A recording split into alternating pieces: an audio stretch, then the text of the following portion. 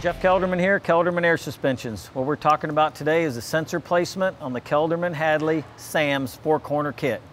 What we're doing now is looking at the front sensor setup on a Dodge 5 to 6 inch kit. 8 to 10 is going to be the same setup as far as how the sensor mounts. We will provide you with this weld-on bracket that goes on the inside of the frame.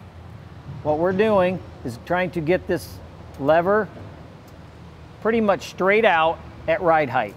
This particular truck runs a 5323 airbag. We've got it set at 8.5 inches tall. We've measured in between the brackets here. 8.5 inches tall is ride height.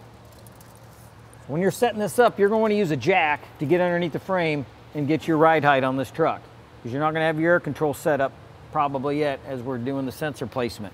So what we've done is we've welded this bracket on here.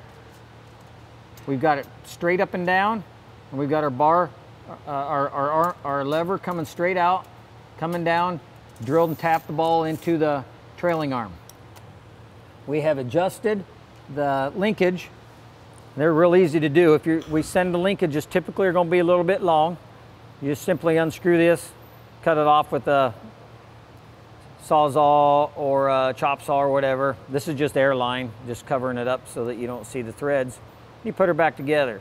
So what we want to do is make sure at ride height, before we go setting all of our programming points, that sensor is straight up and down here. Bar's coming straight out at ride height. That's going to give us the sweep we need. These sensors that we use have a wide range of sweep, so we don't need to have them real close to the pivot point. They can go halfway or a little bit forward like this one.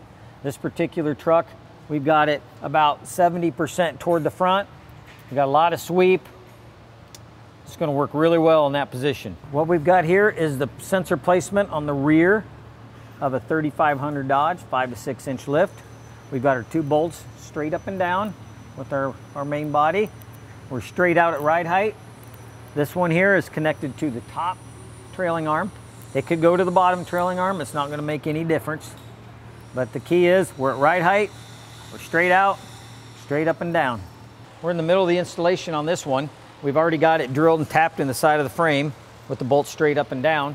The next step, what we will be doing is we'll be determining the ride height on this vehicle, which is going to be, it's a 5323 airbag, we're going to be in that 8.5, 9 inch range. If it's going to be an 89, 79, we're going to be in that 12 to 13 inch range.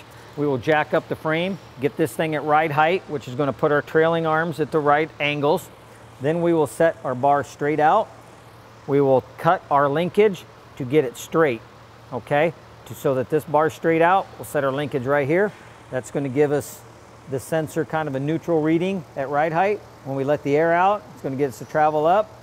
When we're back at ride height, going through the bumps as we get our expansion, compression, going back and forth, that's going to get us the measurements and the signals that the ECU is going to need to keep this thing at ride height.